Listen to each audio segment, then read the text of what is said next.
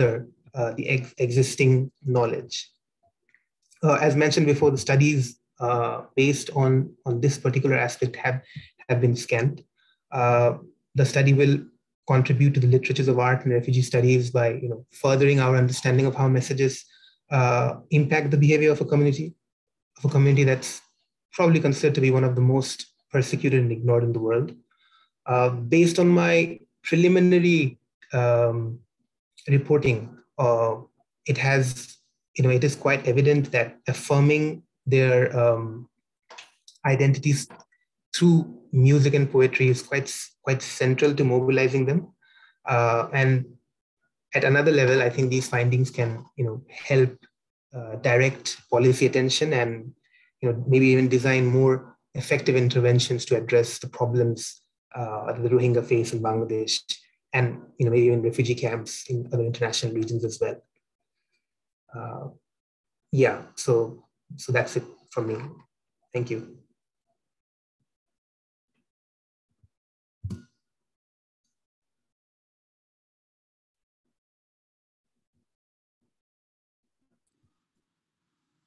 Okay, thank you so much for that really inspiring presentation.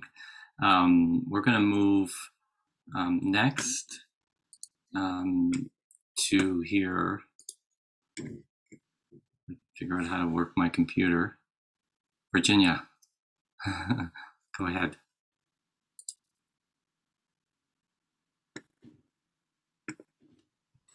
Okay, thank you so much. Thank you to the previous presentation, was really interesting. So I'm Virginia, I'm connected from Italy at the moment. I today propose some results of recent research I've been doing as a sociologist, but also strongly connected to anthropological methodologies. I therefore will go through what happens today to people who have experienced their life as refugees in Italy and connected to their access to the right of education. So I work in Italy as researcher, and since 2003 I work as a social worker as well in reception projects, and since 2016 as project coordinator. So first of all, why education? So education is of course a privileged point of view and an empowering right, and one of the most powerful tools through which individuals can raise themselves out of marginalization and take part in the society people live in. So as I told you, I will go through some field observation I could collect through my eyes. I like to say the same eyes, but different point of view. On the one hand, the one of a social worker, and on the other hand, the one of a researcher. So I will borrow some flash from 3 stories or case studies of 3 students with refugee background, 3 citizens who are now living in Italy. I could interview in 2020. These are semi-structured interviews with, of course, they are fake names. Ali and Joseph are 2 men from West Africa, and Wadi from the corner of Africa. And she's the woman I could met in this little team. So very briefly, my theoretical inputs, I like to always refer to Lydia Morey's concept of civic stratification, underlining the fact that today the recognition of rights no longer depends on the status of a citizen, but on the process of this classification of population in a set of status to which correspond rights. Therefore, citizenship can be here considered, as Iwa Ong was suggest us, not much as a legal category, but rather as a set of self-building practices I like, therefore, to refer to this space in between where people oscillate from one right to another and from one status to another. So in this case, from being refugees, becoming citizens, and at the same time, leaving the status of citizenship and becoming refugees. I propose this concept of the paradox of the refugeeship. So people are into this process of citizenization, which is founded from the acquisition of institutionally guaranteed rights and the recognition of proximity to local society. Eisen and Nielsen in 2014 say that to emphasize the importance to underline the agential part of the struggle by insisting that what is at the stake is not only the right to have rights, referring to Arendt's famous statement, of course, but it's also the right to claim rights. And this is what they define the struggle for a political subjectivity, to what that we call citizenship. They define, therefore, acts of citizenship intentional and socially relevant actions, often formalized, through which the subjects assert themselves as citizens. It's the case of Joseph, a young social worker with humanitarian protection that is now living in Italy. I could interview in 2020, and these are the words he used to tell me when he was speaking about his feeling when he obtained a public diploma in a public school in Italy. He says, that's how I felt when I took this diploma. I was proud and above all satisfied. I was not happy, but satisfied that I had achieved that goal. So the key question will be, can the refugee study? Before going through this question, I have to briefly show what it means to live and study and become refugees in Italy. I'm going through a short description of Italian refugee reception system. First of all, because I would say that 99% of asylum seekers and refugees who are living in Italy have somehow experienced a period of their life in a reception project. Italy is strongly characterized from different typologies of camps, projects. The protection system for asylum seekers and refugees that was in 2002 changed in what I defined the crisis of asylum rights in 2018 under the government of Minister Salvini. And asylum seekers and humanitarian protection were for the first time in their history excluded from these integration projects and mainly welcomed in camps that were isolated with few resources and limited access to social rights with a high risk of assistantialism. So in 2020, once again, the main national project changed again.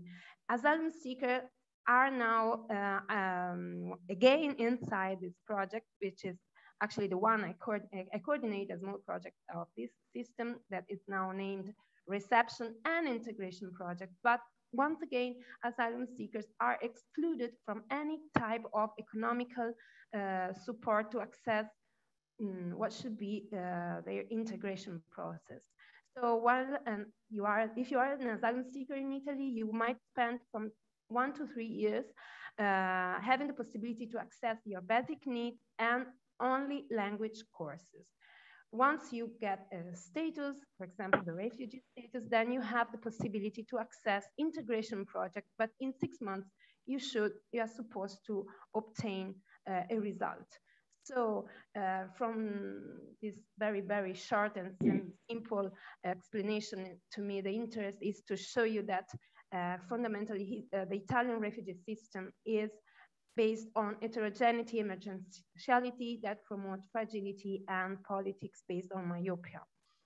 So going back to the question if the refugee can study, we have to keep in mind that asylum seekers in Italy have time but no resources, and refugees have resources but no time. And that is actually what happened to Joseph when he was narrating to me what was his life He says, I was in a camp for asylum seekers, and after that, I could not access those rights that have the guys who take 5 years, which is the refugee status. I could not go into an integration project, so I made it by myself, of course, is integration. And which is the role of reception process in the access to education. Once again, Joseph, when telling us what it was like to be an asylum seeker in a camp, he said, he could access language course, but not accessing the public school, but only a school organized by volunteers inside the camp. And he says, after 6 months, I asked, is there no school? The camp's volunteers aren't enough for me. So the camp social workers agreed to take me to the public school, and then the teachers told to the operators I was with a high level. And so I started to do the evening course for graduation, which brought him to what he, at the beginning, told us was his success in taking the diploma, which was, to me, his act of citizenship. Of course, we cannot generalize. Not all asylum seekers face the same path in their access to education. It's the case of Ali, a young refugee that now is working as a chef in a restaurant in Tuscany, where we live both. He says, as soon as I arrived, the first thing everyone asked me was, what do you want to do? And I immediately answered, to study.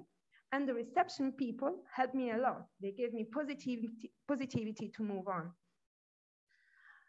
Once again, Waris, she said, I could only attend a language course on weekends and a computer course, but I was illiterate. Can you imagine? At the beginning, it was really hard, and I thought I would have never made it. Waris is a young social worker and refugee in Italy, but the interesting thing is that when she refers to her experience as asylum seekers was not in the recent time, but was more than 10 years ago. So this is a kind of small picture underlining the fact that inhomogeneity and fragmentation are strongly based and radicated in Italian political approach to reception of refugees and support in their access to education, which bring refugees becoming a passive recipient of aid sometimes or very often, and promote speechlessness, famously named by Malki. But what if the refugees speak? So Ali could find positive social workers, positive society that welcomed his needs. But he says, not everyone can do what I did, because half of the people who have political asylum did not trust the reception people. So he's conscious about the fact that trust and mistrust are faces of the same medal. Once again, Joseph, he says that he knew already that nothing was easy, and that he was already psychologically prepared. So this is a very important issue, because it's about being conscious and about what it means to become forced migrants in another country. So how do refugees access education? Ali underlines that he had to go fast to move forward. And at the same time, I like to quote her all words. She said, I'm a particular case. The first few years, my will was to take the passport and leave. Then for some strange circumstances, it took me 4 years to get it, the passport. So, and that I said to myself, there's something that binds me to this country, in this world here in Italy, which was actually also the very problematic we have with time and bureaucracy. She says, in Somalia, we say, either you show up or you don't have to be there. It happens to be invisible. Someone can also make the choice to be invisible, but to me, it is not enough to be invisible. So they all talk about refugees agency. Going fast to some conclusion, Italian reception system not only promote fragmentation and vulnerability, but clearly doesn't promote a culture of asylum.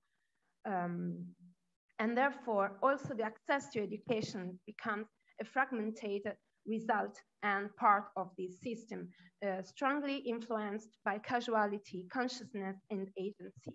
The casuality is linked to who you are and who you meet. Let's think about it. The lucky Ali had, and the strong abilities of Joseph in going over the incapabilities of the social workers. Consciousness about what it means to become forced migrants and the necessity to empower his or her own agency to promote counter strategies and practices of resistance. So access to education itself becomes a counter strategy to avoid invisibility and to promote an empowering culture of asylum.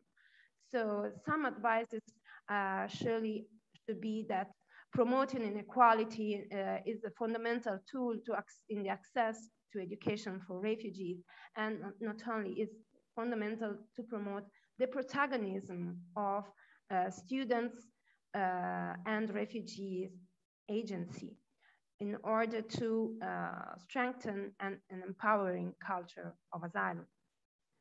So I like to end my presentation once again with the words of Waris. She said, I could go to work in a factory and have a few problems, like paying the bills, paying the rent, but few problems is not for me. Also because I know that I want to be a part of this system, this container.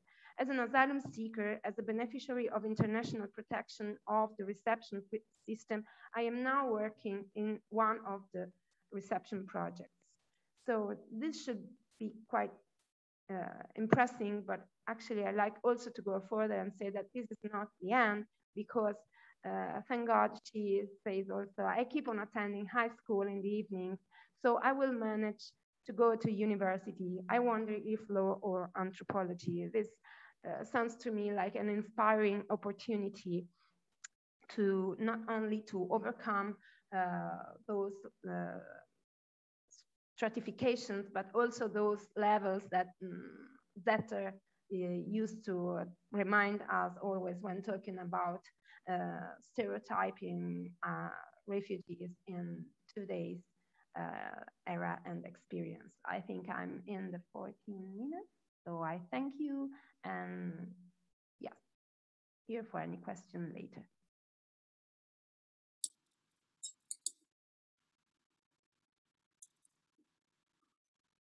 Thank you, Dr. Signorini. And I think next we are going to hear from Donna.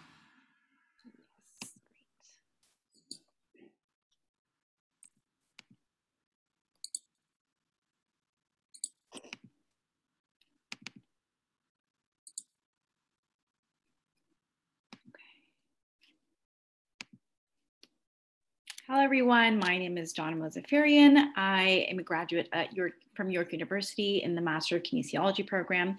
And I'll be talking a little bit about my master's thesis and research on refugee sport and belonging, a Photovoice inquiry.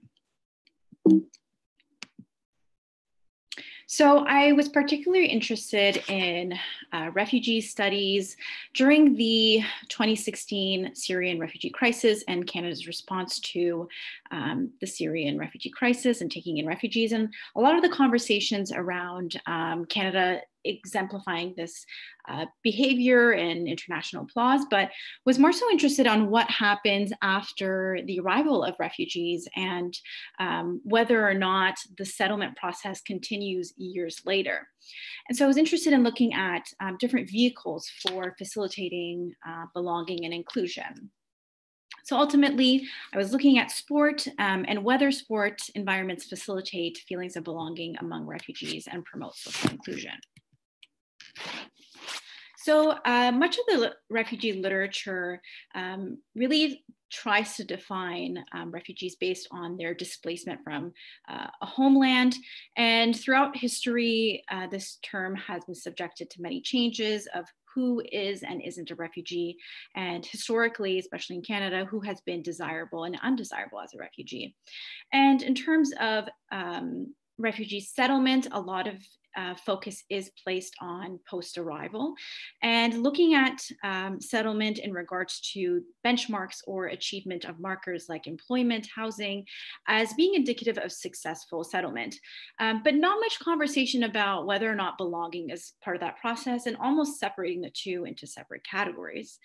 So I was really interested in looking at some bottom-up approaches and some on-the-ground programming, And so in recent years, there's been more discourse and increasingly popular discourse around the role of sport in settlement.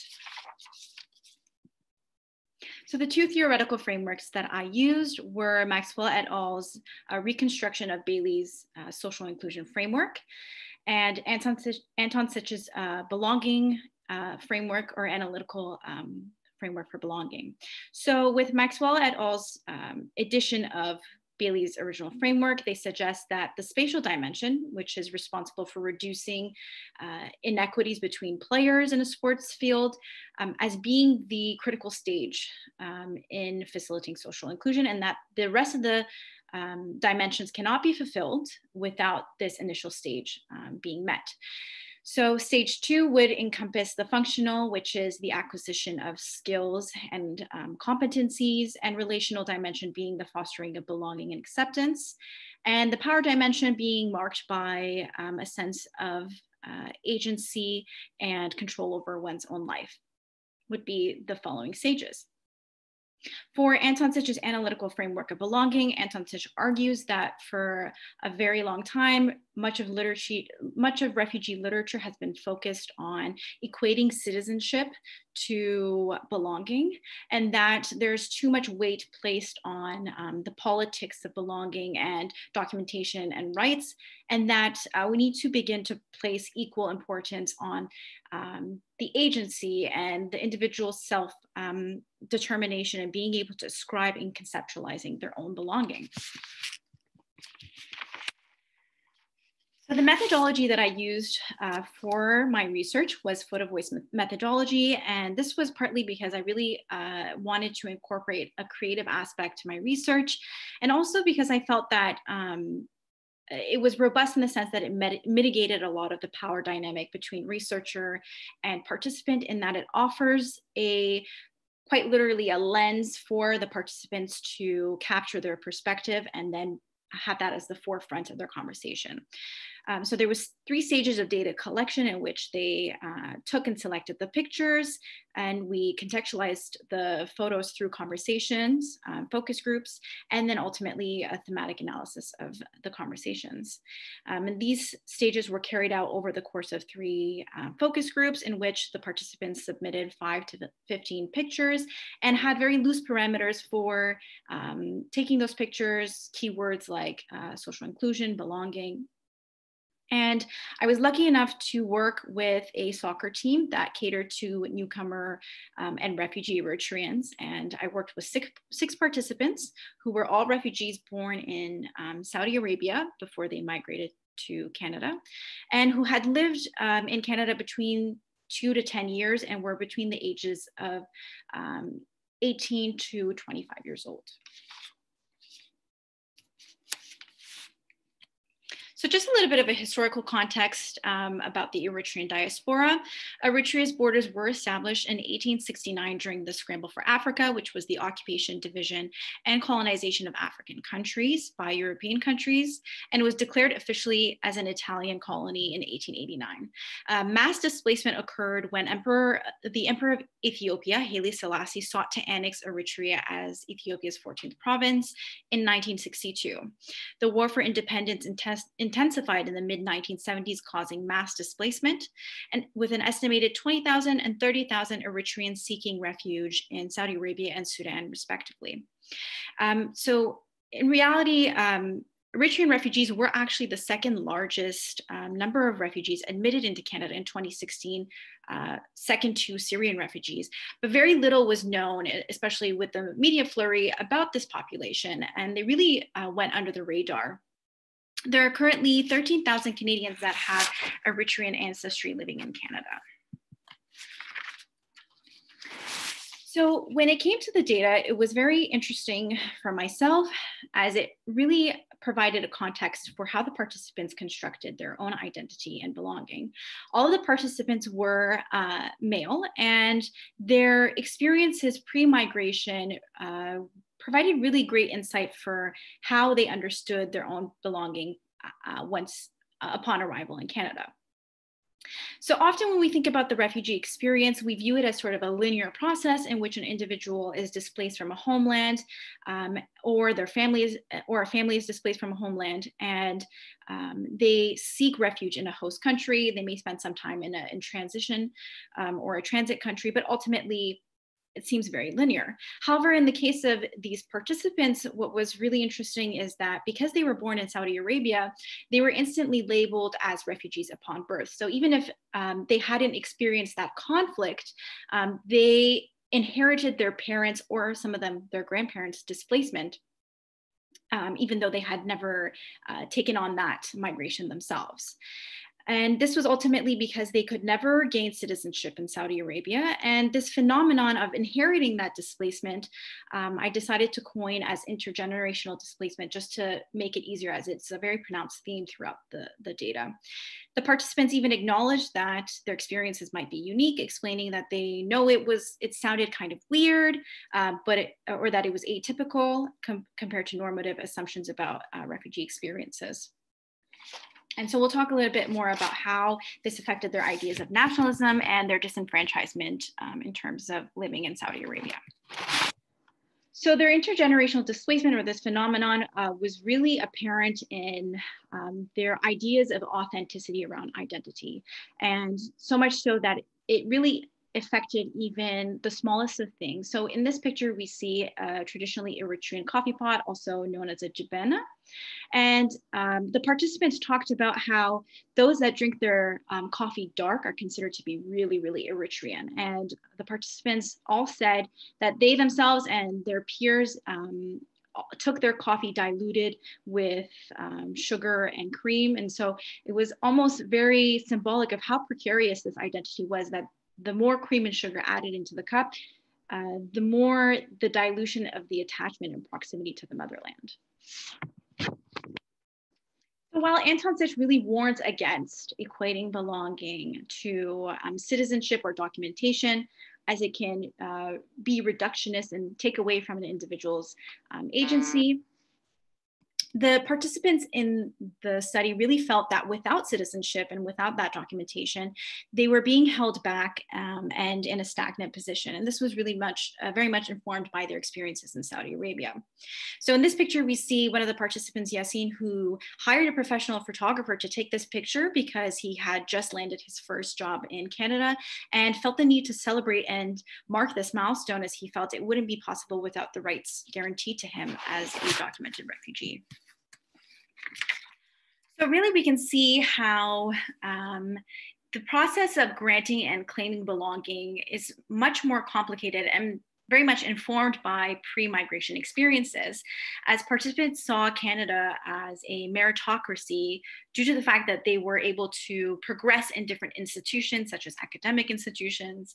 And ultimately, since citizenship was achievable for them, that they felt that they would eventually be equal to a Canadian-born citizen.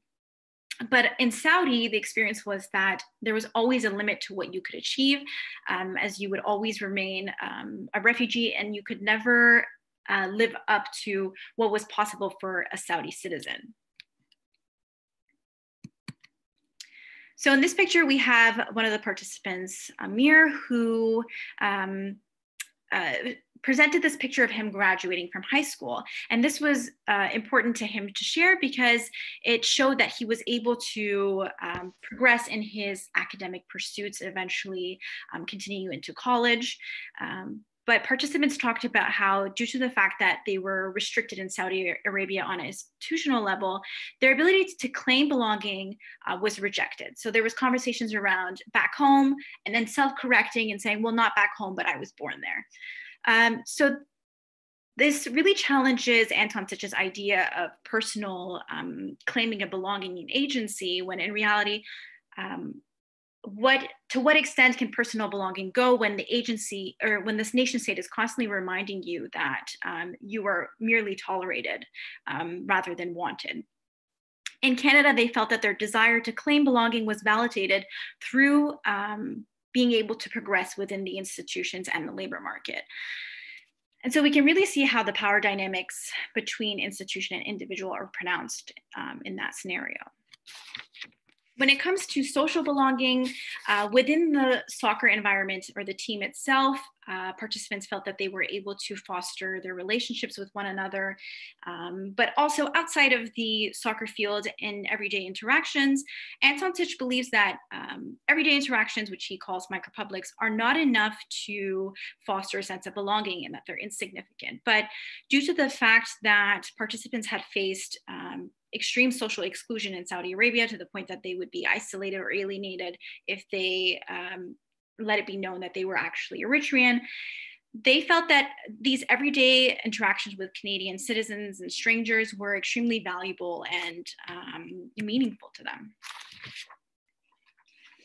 So the ethno-specificity, bit of a tongue twister, of the soccer team, participants felt that it was a great place for them to feel less lonely. A lot of them had embarked on their migration without family and were living alone in Canada, and really connected with each other through these shared experiences and cultural and religious commonalities. So we have a Quran here in the picture, an incense burner, and the coffee pot mat for the jabana. So there was a lot of unspoken understanding of these shared cultural items and very much things that they all had in common. So in terms of the social inclusion framework, what the framework fails to account for is that skill level could pose a barrier to participation. So one of the participants, Yassine, talked about how his brother actually dropped out of the soccer team because he felt that he wasn't as skilled as the other players and he was holding them back. They also talked about how their unfamiliarity with sports outside of soccer would prevent them from wanting to participate, and that they felt when it came to sports like basketball that they needed more time to acquire those skills in order to participate on a more organized level. There was also a lot of conversation, interestingly enough, around the culture around soccer, and what the framework for social inclusion fails to account for is that not all sport may facilitate the same type of reaction amongst participants. So there was a lot of conversation about how other sports had a sense of hubris that soccer didn't, and that soccer had a unique sense of humility and sportsmanship.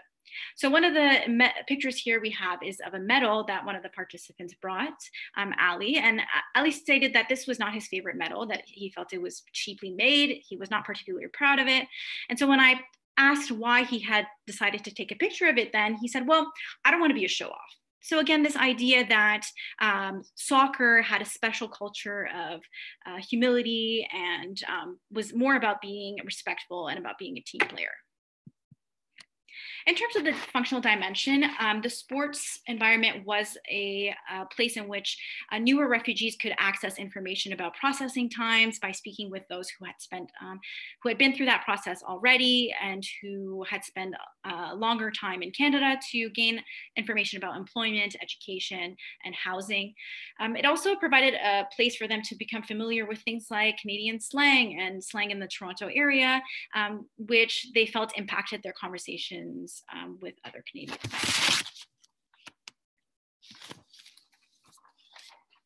So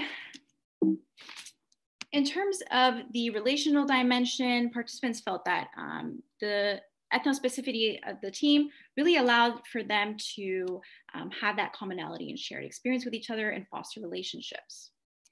In terms of the power dimension, participants testified that participating in soccer made them feel as if they had control over their lives, and ever since they started playing, that they felt more structured in their lives. So in conclusion, I found that the data really challenged Anton Sich's analytical framework in that while having personal agency and emphasizing personal agency may have its merit, we really have to take into context pre-migration experiences. Also, not all sport may be conducive to social inclusion, and that we really have to consider attitudes and perceptions towards a sport before introducing it in sports programming. So recommendations for future studies would be to consider pre-migration conditions, as I spoke about, and also that ethnospecific teams could be helpful in providing a stepping stone for new refugees. Consideration for skill level and the type of sport being played and cultural attitudes around a sport should be considered. Thank you for listening, and I look forward to any questions that you may have.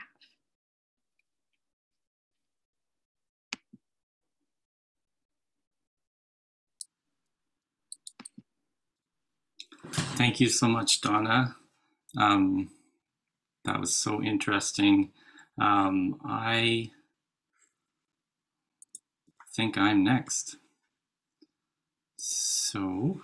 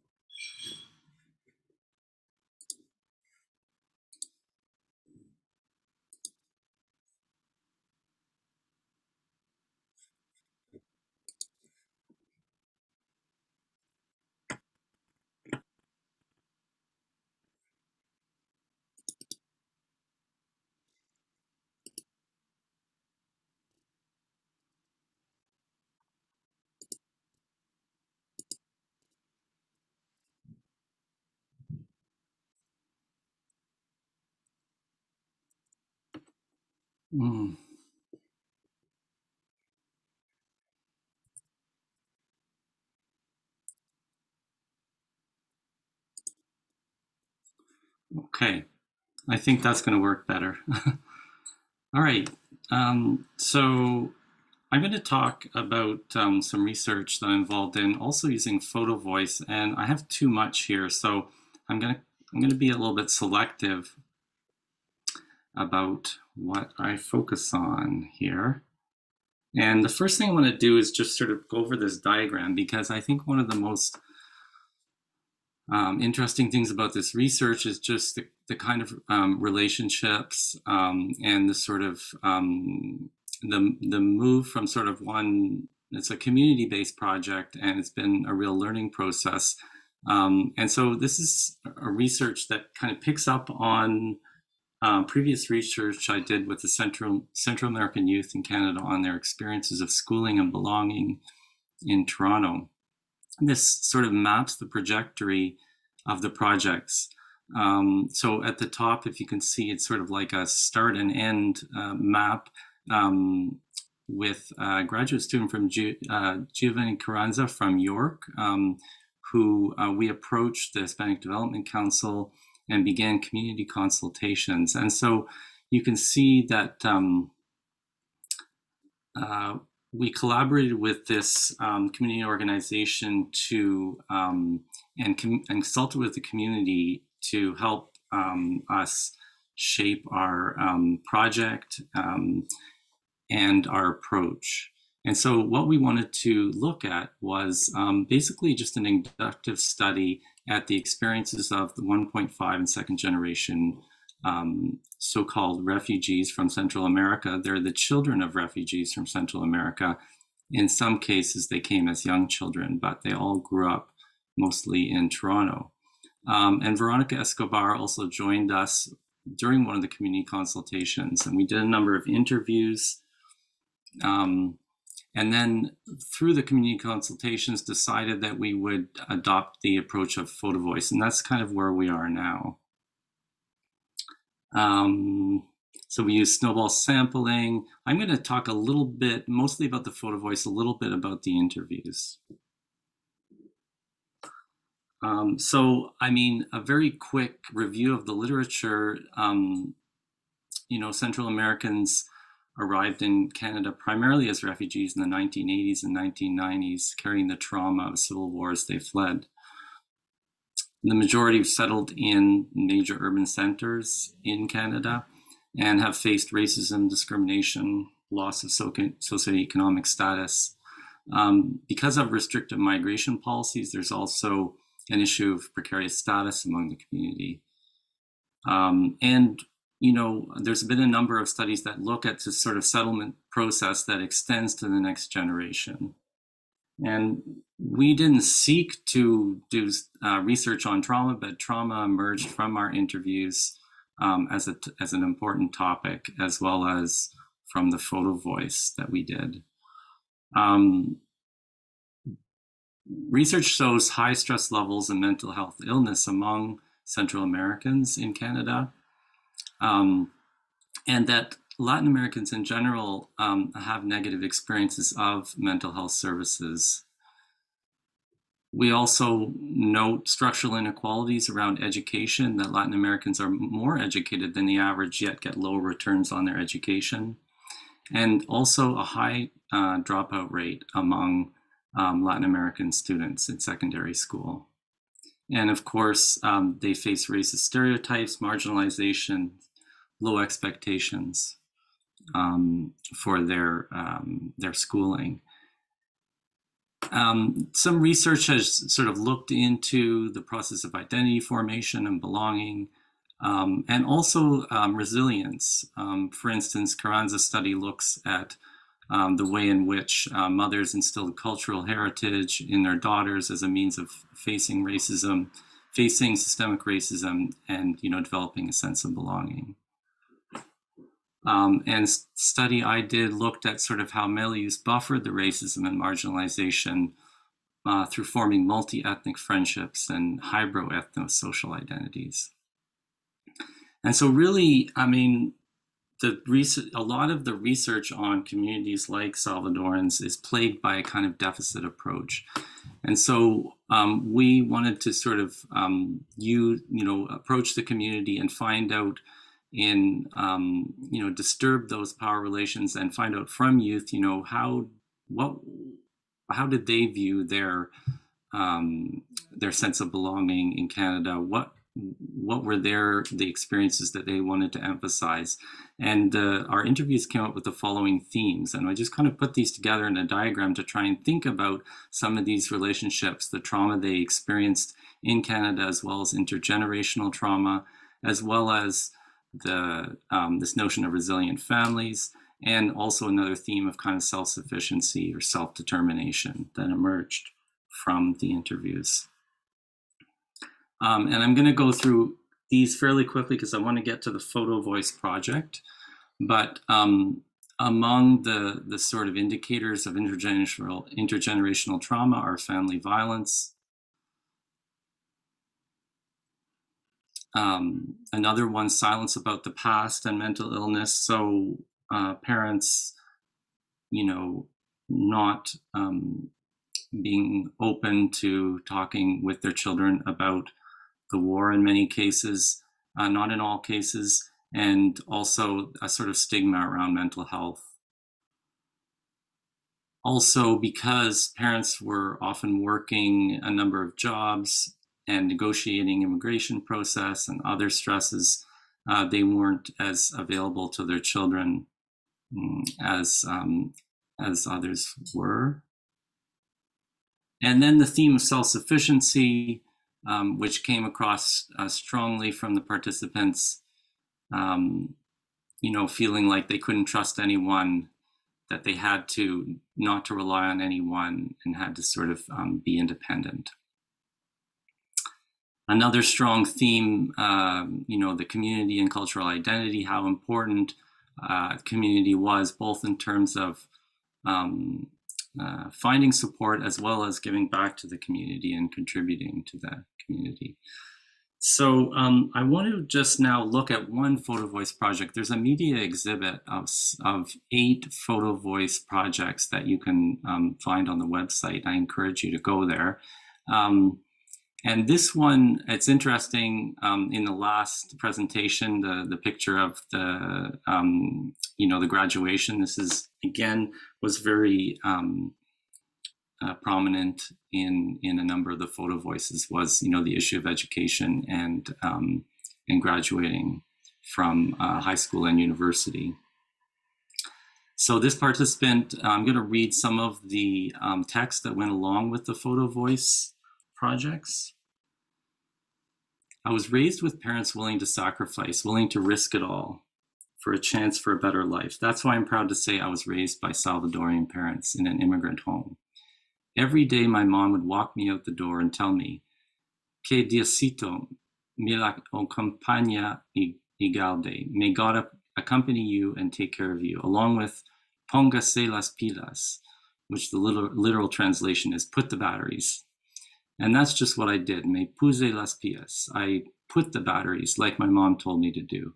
I became the first person in my family to graduate from post-secondary in 2011. Not only did I get my bachelor's of social work, but I continued to pursue my master's of social work. So this picture captures the proud day of the participant graduating from university and standing in front of the door where their mother would send them off every day and tell them, póngase las pilas.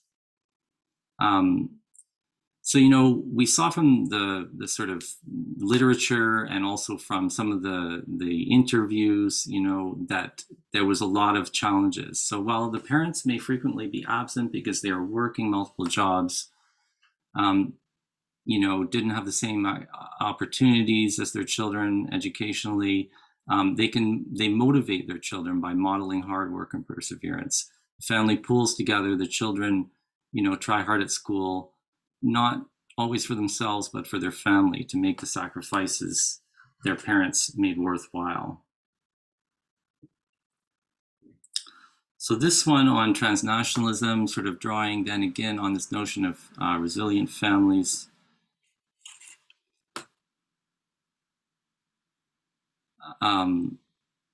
So the participant says, to me, all three of these pictures represents home. When I get to experience the Salvadoran culture, when I go to visit my family, I get the same feeling when I stare at the Toronto skyline. To me, they are both my homes. El Salvador is my home, away from home. It is part of my identity. I was raised in an immigrant home. I became a translator at the age of 7 years old. I did not mind. My folks used to buy calling cards to stay connected with family back home. So there's an extensive literature on identity formation, you know, as a complex process. There are various arguments about, you know, conflicted identities or finding themselves between two cultures, belonging to neither, or developing hybrid identities. There's also awareness of generational differences in identity formation, and also, you know, differences related to at what age people arrive in Canada. So using a transnational lens, our data suggests that for the 1.5 and second generation, maintaining a connection to family in El Salvador, you know, as well as visiting and hearing stories about their homeland is likely an important factor in resilience. It can provide a sense of belonging, a positive identification, and can be a source of pride. So ethnic pride was another important theme, both from the interviews as well as the Photovoice. So the participant said, I was raised with pan dulce and cafecito, pupusas, arroz con frijoles, queso, plátano frito, y crema, and tortillas. I was raised with, and then she goes on to talk about sort of various nursery rhymes and mythology from her culture. You see, I was raised with the same traditions my parents were raised with, only difference was the country and city. That is me in the picture smiling in my typical clothing sent from El Salvador. Most of these traditions will be passed on to my children when I have them. I am proud of these traditions and I'm thankful to my parents for passing them down. So Milna Carranza found that it was important for Salvadorans in Canada to develop a sense of ethnic pride to counter the negative stereotypes and racism they face in Canadian society.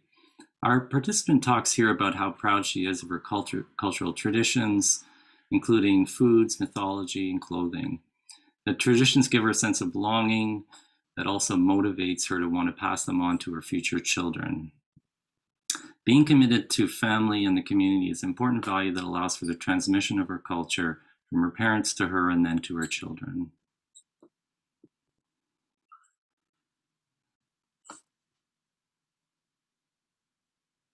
So the participant says in relation to this Photovoice entry, to me it was important to show up and represent Latinx women. I actually ran into different Spanish-speaking groups during the march and we marched together. We made our voices stronger by marching together. We even raised concerns for issues concerning our own countries that day. I think it's important we show up for our communities and help encourage each other, support each other so we can prosper as a community together.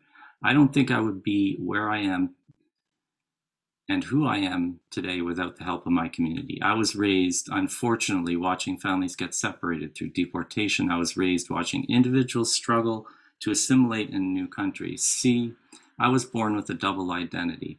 I was raised aware of race relations. I was raised to be humble. I was raised to give back. I was raised as a member of this community. So the participants' imagined future is therefore not only one of carrying on traditions, but also one invested in social change. In our initial interviews, participants shared many memories about their experiences growing up in Canada. And there were similarities as the children of refugee parents who carried trauma from the war, being stereotyped at school, but also variations in terms of having at least one parent, usually their mother, who was there for them in important ways, sometimes not. Being close with extended family in Canada and El Salvador, and sometimes not, and having important community supports or not. We need to be careful in our analysis because those who don't have supports growing up sometimes become the greatest contributors of their community. As one second generation 23-year-old woman explains, just seeing the position I was in when I was a kid, I just wanted to be someone I could have had when I was younger, like a support, someone to talk to, someone to understand what I'm going through. So I just want to be someone I needed when I was younger because I never had that. So to conclude, the second generation faces unique challenges in Canada. Trauma is passed down from one generation to the next through violence, silence, and absence. The second generation also faces racism and stereotyping at school and elsewhere in Canada, which can be traumatic, especially when there are problems at home. Resilience is greatest when at least one parent models and encourages their children to go after their dreams, no matter how difficult that may be. Children who develop a positive identification with their cultural background, including learning their traditions, speaking Spanish at home, and staying in touch with extended family in El Salvador, reciprocate by helping their parents whenever they can and getting involved in their communities in Canada and abroad. They find meaning and a sense of belonging by striving to succeed and contribute to their families and communities and imagining a better home. The main theoretical contribution of this study is the finding of how the second generation managed to bridge the cultural divide between the collectivist values they grew up with at home and the individualist values they experience at school and in wider Canadian society. As one of our participants stated, it isn't necessary to label and define yourself in just one way. Have an open mind. Canadian values and Salvadoran values, they're very different, but that's how you learn and keep changing. The second generation Salvadoran youth are breaking into the professions in Canada, working with the community whenever they can, drawing strength from their cultural values. The importance of hard work and of family, persevering in the face of difficulty, as well as adopting values they have absorbed in Canada, being self-sufficient, driven to succeed, and they are initiating dialogues about issues that were rarely discussed by the previous generation, such as trauma and mental health. Their imagined future also involves wider social changes, as evidenced by their participation in social movements, such as this Women's Day March, which is not separate from their commitment to their communities. And just leave with that last slide. This was a Photovoice entry showing the front steps to this woman's home, where her mother sent her off to school and said, "Póngase las pilas." We out here changing the statistics of Latinx student dropout rates. Thank you very much.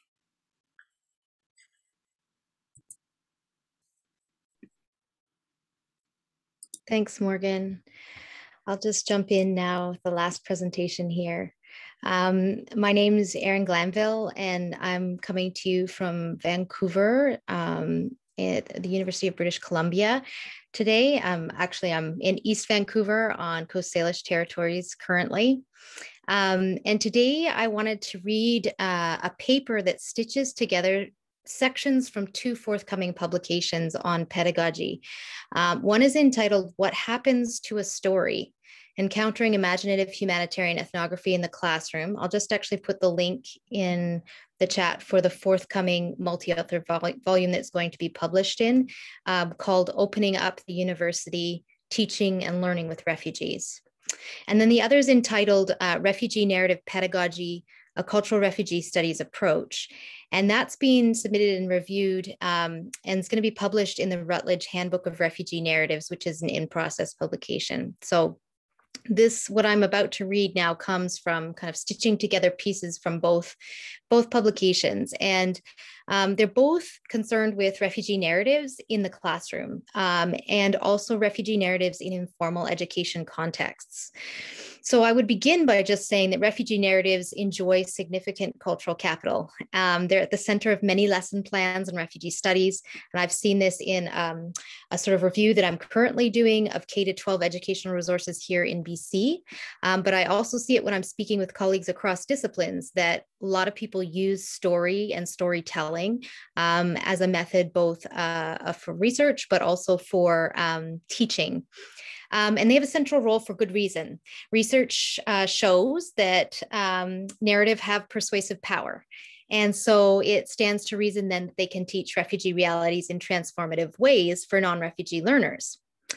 However, refugee education and teaching refugee studies, which are two things I want to actually keep distinct in our conversation today. So refugee education is teaching refugees, and refugee studies is teaching about refugees. This work in Canada takes place within a broader political context. Governmental and humanitarian concerns have really thoroughly shaped not only which refugee narratives are widely available or distributed, but also the pedagogies that we use and that are kind of functioning in popular spaces around refugee narratives. And consumer culture and Western paternalism is constantly shaping the interpretive practices of learners in my classrooms and in the classrooms of others that I've spoken with. So my contention is that educators who want to reflect critically on their pedagogy for teaching with refugee narratives, we face at least two challenges. The first challenge is that we need to teach learners to recognize and read beyond the prevalent nationalist and humanitarian frames that are currently operating in popular culture as well as in the classroom. The second challenge that we face is knowing how to leverage the capabilities and at the same time, and probably even more importantly, respect the complexities and limitations of narratives for teaching refugee studies in diverse classrooms. And I slow down that sentence because I think each of the three phases in that sentence is an entire research area, an entire discussion to be had. So how to develop pedagogies for teaching narratives is one sort of area where a lot of scholars confer and think about together how to teach refugee narratives. But then there's also developing pedagogy for teaching refugee studies through narratives, which is another whole area for study. And then thirdly, developing pedagogy for teaching refugee studies through narratives, but in diverse classrooms. And by diverse, I'm primarily thinking of classrooms that cross over refugee education and refugee studies. In other words, those places where both refugee and non-refugee learners are present. How do you do that well? So considering pedagogy then, these two publications are considering pedagogy for this very specific but common space. And I think it's a really complex project. I feel like I'm sort of just at the beginning of trying to work it out. The research that I have written this out of comes from informal education context as well as formal university, high school, and graduate courses. So both of the publications are then that I'm referring to today are responding to a pattern of reading and interpretation related to refugee narratives. And these patterns have coalesced in my thinking to constitute a reading practice that I refer to in the first publication that's linked there as imaginative humanitarian ethnography. And I use the term imaginative humanitarian ethnography, or IHE, to describe a way of engaging creative refugee narratives as if reading were a search for hidden knowledge of, quote unquote, the refugee experience. It's a search that's motivated by and a search results that are interpreted within humanitarian frames. And it's a learning method in which the reader imagines themselves an amateur anthropologist who can quote unquote, discover refugee culture in imaginative texts and then turn it into actionable knowledge. And these kinds of readings are motivated by the question, often by these questions: what is it like to be a refugee? What can I do to help? What can be done? And induces these emotional statements about privilege, difference, and the importance of humanizing. Narratives about refugee lives are often read by students in my classrooms in this way as well, as a form of imaginative humanitarian ethnography. And it requires a really sort of intentional pedagogy to push back against this tendency in our interpretive and reading practices.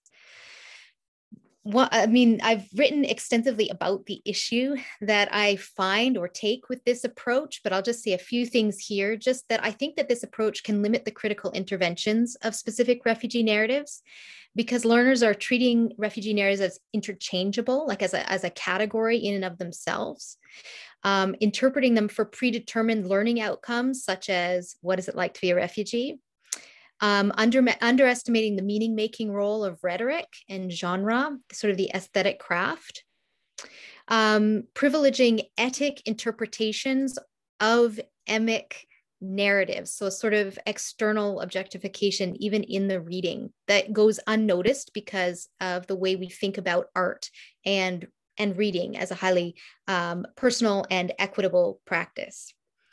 And also reinstates uneven social relationships, both in the classroom and between non-refugee reader and textual testimony. I think that this sort of practice is, at least in part, a product of the cultural capital of humanitarian storytelling in the global refugee regime. So the way that it gets used by humanitarian organizations for their institutional mandates, or to support their institutional mandates. But I think this reading practice also has been, I would say, nurtured by the role of the arts in citizenship, democracy, and human rights education, and scholarship on that kind of education. And so I suppose in part, I'm taking issue with the way that we insert the arts into this kind of education. So you can read more about that term and also some of the examples that I give in the chapter on encountering IHE. But for now, I just want to briefly summarize the responses that I offer to these dilemmas in my two publications, and then we'll leave it there. So I want to frame this work as the work of countering. In the introduction to the book, Countering Displacements, my co-authors and I use the term counter to describe the coming together of regeneration and critique. Similarly, the work of countering imaginative humanitarian ethnography requires both critique, which I've offered now, as well as regeneration. And so that's what I want to look towards now. There's an invitation, I think, to a different pedagogical approach to reading and learning with refugee narratives that is opening up in this moment of interest around refugee narratives. And I think the way forward that I am, or the way that I'm moving forward, is just thinking about what does a pedagogy look like that asks, how do we respect a narrative's vulnerability? And here I'm thinking of vulnerability. Oh, sorry, I jumped there because I think I'll just mute. A pedagogy that's what kind of learning practices respect a narrative's vulnerability. So here I'm thinking about vulnerability to interpretation by readers and educators. I'm also thinking about vulnerability to the complex processes of publication and circulation and review and reading communities. And so there are two different sort of possibilities for regeneration that I'm exploring. The one in the first publication, I'm trying to counter imaginative humanitarian ethnography by looking closely at the way that reading practices have been impacted by consumerism and paternalism. And instead, I'm trying to recast stories as gifts and invite readers to consider the exchange of stories as part of the gift economy, rather than as part of the knowledge economy, information economy, or what have you. So to think about it as operating within a gift economy. And I developed that framework in conversation with Joanne Archibald's scholarship on story work, and also with the some interview footage that I have interviews that I've conducted as part of my Warren Words research project with Sharmarki Dubois, who is a city councillor in the city of Victoria. So that's the first, and and if you want to read more on that, that's the extended piece will come out in that publication. But the first is to consider how we might teach if we consider narratives as part of the gift economy in the classroom. And then the second way that I'm trying to counter imaginative humanitarian ethnography is by looking at how a cultural refugee studies pedagogy can frame stories as more than reports on life as lived, and thinking instead of stories as layered sites of intervention. So in other words, it's an approach to teaching narratives that's recognizing that any given narrative is always intervening in, or at least in conversation with, already existing narratives of forced migration.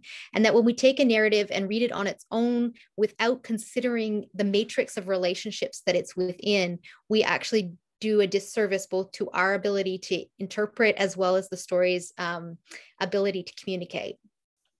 So my proposed cultural refugee studies pedagogy then reads stories of forced migration as sites of intervention. And I'm thinking here not as intervention only as aesthetic or moral objects, but also thinking about the complex layers that make up a site that you might study. And so considering a narrative or a novel or a poem as a site with many complex layers that we dig into as we begin studying it.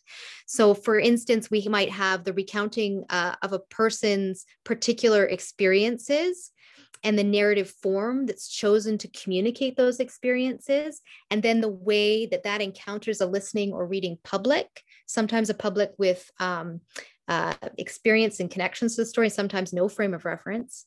And this encounter takes place within the local context of neighborhoods, schools, provincial policies, cultural communities, and panning out even further, the encounter with a narrative takes place within the larger context of the global refugee regime, including key actors such as nation states and humanitarian organizations. So these are some of the layers of power and relationship, policy, law, and culture within which stories of forced migration teach, but any kind of art teaches. So beginning with this assumption that refugee cultures, refugee narratives are pointing to something more than a one-to-one correspondence with human experiences of displacement, and yet also acknowledging that they do invite an analysis that's grounded in the politics of that experience. So in this second chapter, I consider this sort of challenge or this problem by asking three entangled questions. What do refugee narratives teach? How do refugee narratives teach? And how are refugee narratives taught? And I see those as three really different questions. So to understand what and how refugee narratives teach, we might ask, who has produced the narrative? Under what institutional mandates? Using what methods of production? Under what conditions and in what context has it been circulated? How has it been used to further particular arguments or ideologies? What aesthetic and rhetorical traditions is it in conversation with? To develop a pedagogy for teaching refugee narratives, which is the question of how are they taught, we might ask, who is the learner? Who is the teacher? Where and for what purpose are narratives being taught? And so on. So that's a really brief summary of these two longer publications that are trying to offer a counter to the popular pedagogy of imaginative humanitarian ethnography. And so I'm really eager to hear comments, questions, or also in the chat to hear of any resources that you know of people and researchers who are moving in a similar direction to this. Thanks so much for your attention.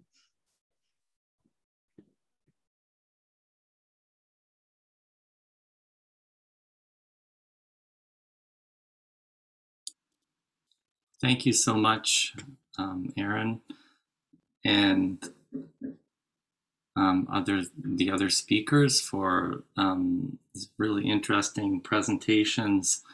We have about 10 minutes, and so we can take questions, comments from the audience, or questions and comments about each other's presentations if we have time. So I guess I'll invite people just to ask their questions through the chat, or otherwise, in the meantime, while you're sort of getting organized to ask questions or make comments, I'll just say that I think it was really an interesting collection of presentations that looked at both the agency of refugees through things like art, stories, and narrative, as well as at the kind of structures and power relations within which people are enacting their agency. So I'll keep my comments there. That's all I'll say. But yeah, I'm just wondering if we do have, I think I do see 14 participants, but I'm having a little trouble with my screen. And I hope I'm not missing any. So I don't see any questions in the chat, but maybe I'll ask our support person, are people able to ask questions like by turning on their cameras or just using their mic? Are audience members able to do that? Yeah, the audience can use their mics to just ask questions if they have any. Yes. Okay, great. So I'll invite people to either use the chat or just jump in and make any comments or ask any questions that you'd like.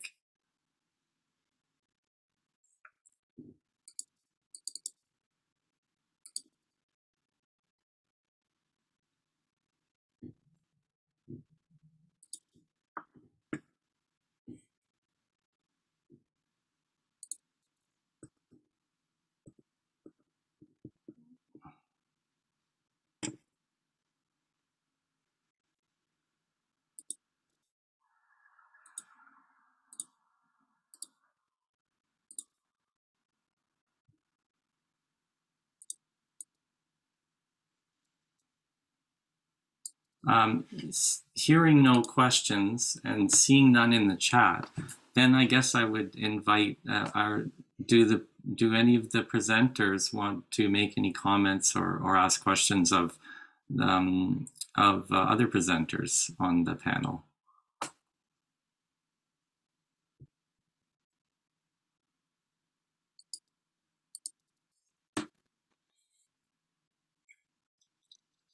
Okay. Well, then I guess I will. Erin, are you coming back on because you want to ask a question, or? Well, no, we've got 4 minutes, so I don't know if it's worth asking, but I was just going to say that right now I'm sort of teaching first years using this word belonging. That's the sort of the matrix that we're looking at refugee cultures through. And so I was just interested in hearing actually if Morgan and Donna had different ways of sort of defining belonging, but I actually see that someone has put something in the chat. So why don't we answer that question? Donna can answer that question. Yeah, I just noticed that. Donna, can you see the question? And then maybe you could also talk about belonging a little bit in relation to Erin's comment. Do you want to comment on gender in the soccer team? Sure. So thanks for your question, Stephanie. So I think it was the gendered aspect was there in terms of the sports space was catered to young men, young Eritrean men, and there hasn't quite been as much of a establishment for girls and women in sport, I would say. There are a few teams, but there wasn't, I believe they were just beginning to have conversation about starting a sports team for girls, for Eritrean refugees. So I think that's in the works currently. But, you know, I wish I really did have an opportunity to you know, talk to some Eritrean women and girls just to see what the experience was. But a lot of these young men were embarking on their own journeys. So they had arrived without family, on their own, some of them just with a sibling. So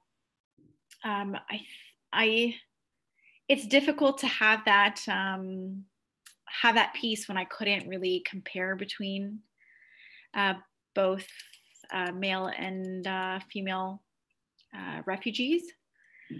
So I would say I don't, because I don't have much of an insight in that regard, I can't comment too much, but I'm sure there's something there to be investigated, hopefully in the future. In terms of belonging, so that's something that I felt was really interesting in terms of going into the research project, because I found myself really aligned with the analytical framework that, you know, citizenship doesn't, and documentation doesn't guarantee belonging, and that it really is a personal concept, and that maybe we're too focused on citizenship. And I found that the data really surprised me, in that it really is honestly dependent on any pre-migration experiences or any experiences before embarking on a journey. And especially for the population I was working with, I think there was always contention with the Eritrean identity, just based on the fact that they had a war for independence, and there was this constant struggle to have that identity, to be allowed to have a separate identity.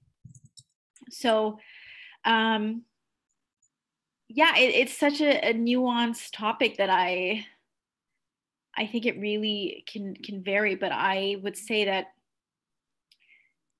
both are equally important, but also it's very obvious that we need to account for the structures and the institutional powers, because in reality, how far can personal belonging or the desire to belong really go without? Let's end there, Donna.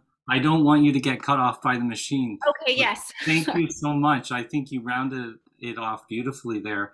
Thanks everyone for showing up, and yeah, for participation, and for our support person in Saskatchewan. Thank you, everyone. Oh, and now they're not going to cut us off.